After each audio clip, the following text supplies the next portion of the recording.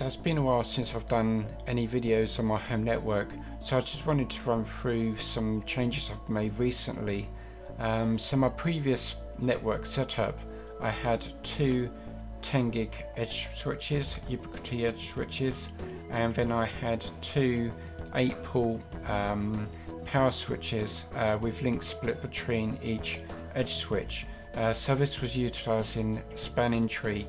The edge switches don't really have any resiliency for IP addressing, something like VRRP, so I had to do all my inter-VLAN routing on the firewall.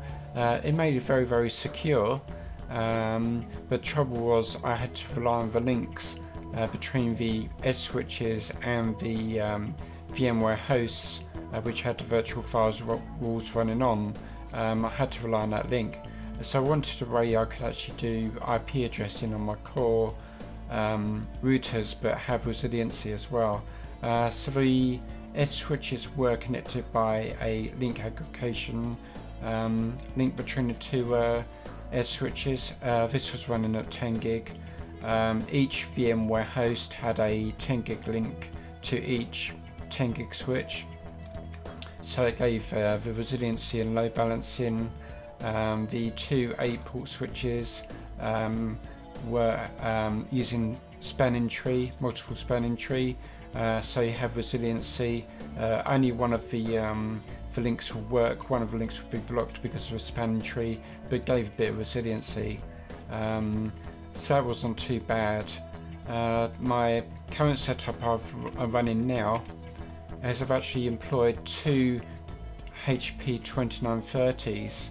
Now these are stackable, and I've got one 24-port and one 8-port 2930 switch, and it doesn't matter with these the configuration of the actual switches, like their port counts or their model. As long as they're 2930s, you can stack them.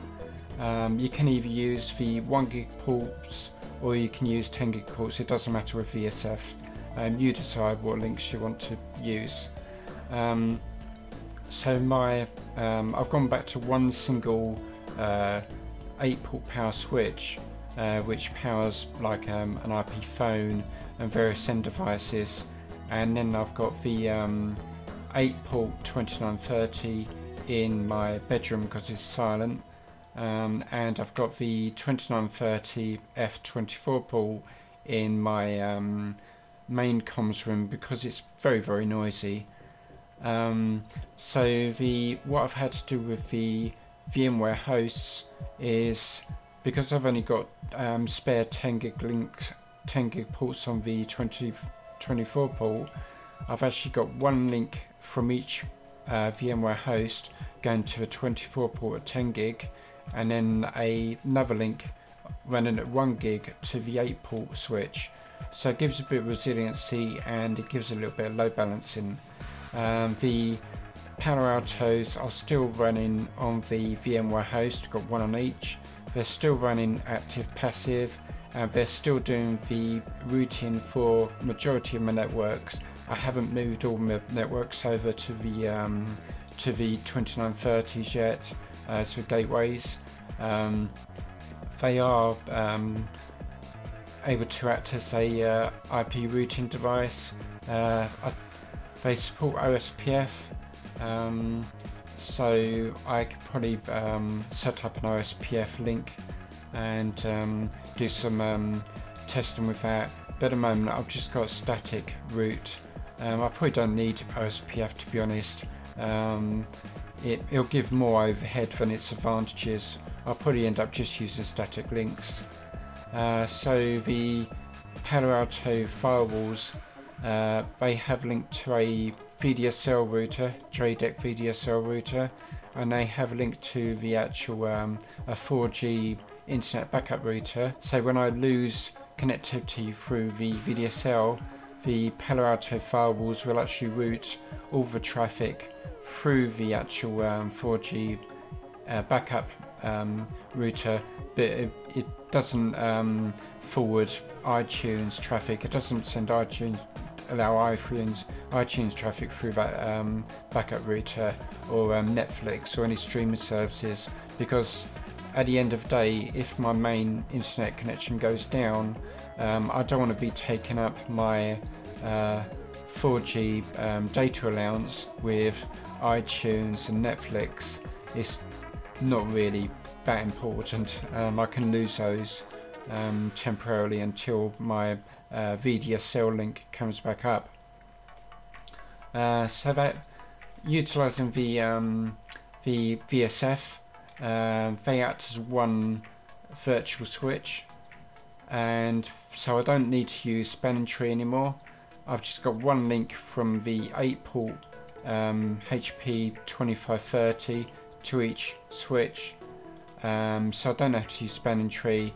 It load balances the actual traffic, because I've used LACP as a link between the 24-port and the 8-port and the 8 gig switch. So that works very well. No spanning tree issues, and of course, because they act as one virtual switch, I've got resiliency if I want to use it for inter-VLAN routing. So that's my network setup at the moment. I've just got to do a little bit of management now. My 8-port switch here was recently rebooted, and the AP is a Ubiquiti AP, but what I find handy to have is LLDP running on the AP, so I know what port is plugged into onto the switch. So it's good for troubleshooting. So let's have a look at my jump host, which gives me access to my network devices, and see if we can enable that.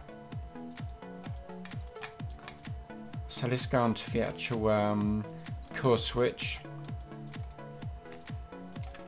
I've actually called this Homer, which is a after the Simpsons character, of course, Homer Simpson. So log in.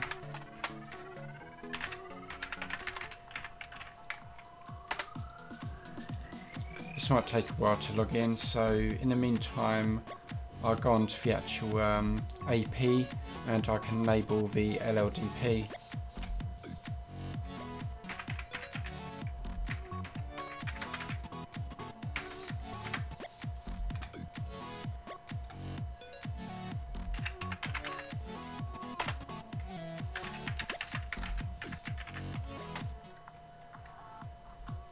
So this is one that's actually hasn't got LLDP enabled at the moment. So just wait for the switch to come up. There you go. So if I do a show, so it's show LLDP info remote, just shortened. So you can see the only one you can see is the hall AP. I do know that the actual lounge AP is plugged into the virtual switch. So let's see if I can enable the LLDP on here, and then we can see it. So there's many different switches you can use, many different options you can use. I'm just going to enable CDP, very basic. At least it'll show where the AP is plugged into. So that's enabled. So let's do another one. So you can straight away, we know where the device is. It's plugged into member 2 port 1, and the other AP that I've got two APs, is plugged into member 1 port 1. So as before, you see it wasn't showing up, and now you can see it has showed up now. So it can show a little bit more information about the device. So if I do show LLDP and specify the port, it basically shows some basic information. It shows it's a wireless LAN access point. It does show it's a router, it does show it's a bridge. So it tells you what its description.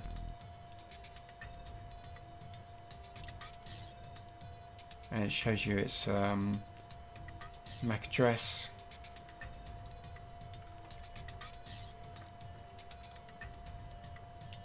So that's just enabled LLDP. So I'll show you a little bit more about the actual VSF stack on the Homer now. So I have to show VSF.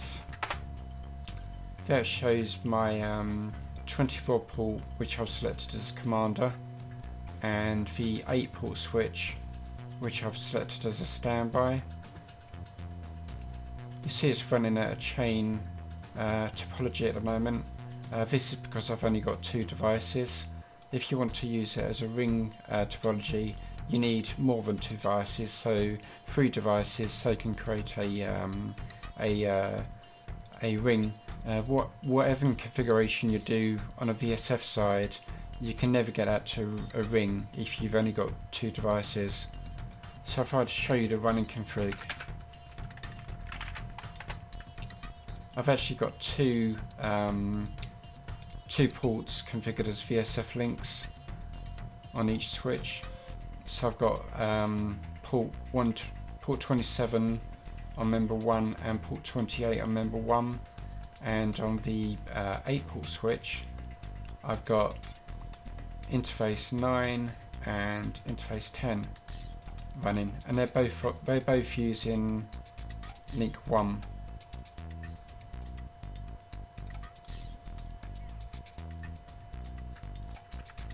So if I do a show interface port statistics, that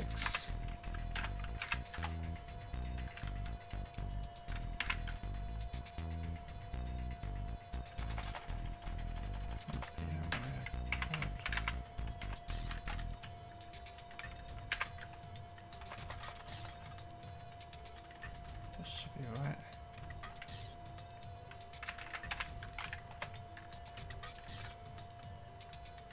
Port utilization, that's what it is. Port utilization. There you go, that's better. So you can see that port 27 and port 28, they're near enough, well, they are exactly the same utilization. Let's expand that a bit. Do it again.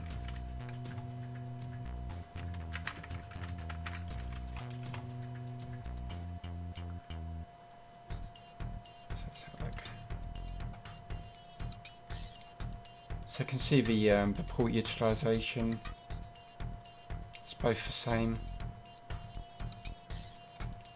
So the VSF links here and the VSF links here.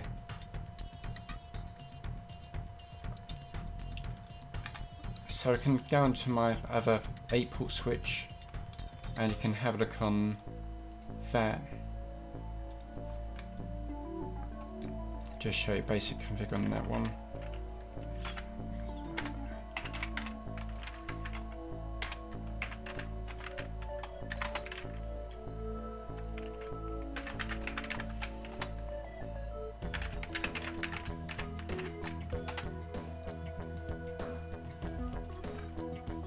So I could do a show LLDP on here. So you can see that I've got 2 ports here, which is showing up as Homer connected to the core switch.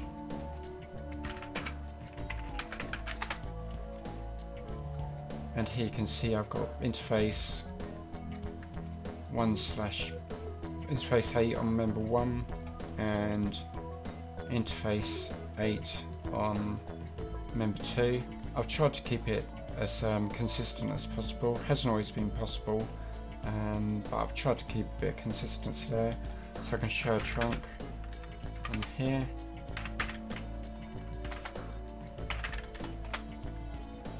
So you can see I've got two trunks set up. So trunk 11 is going back to the 8-port switch, and it's an LOCP trunk. Same one here.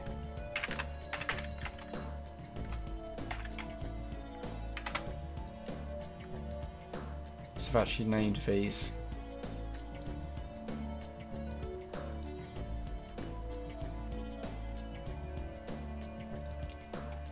And on here you can see that coincides with here. So you got port 8 on member 2 goes back to port 9 on NAND switch power. So I've basically just named them so I can see on the actual where the connections are. It just makes it troubleshooting. It's always nice to name your interfaces on your switches. It's such good practice, and it enables you to find stuff very easy for troubleshooting.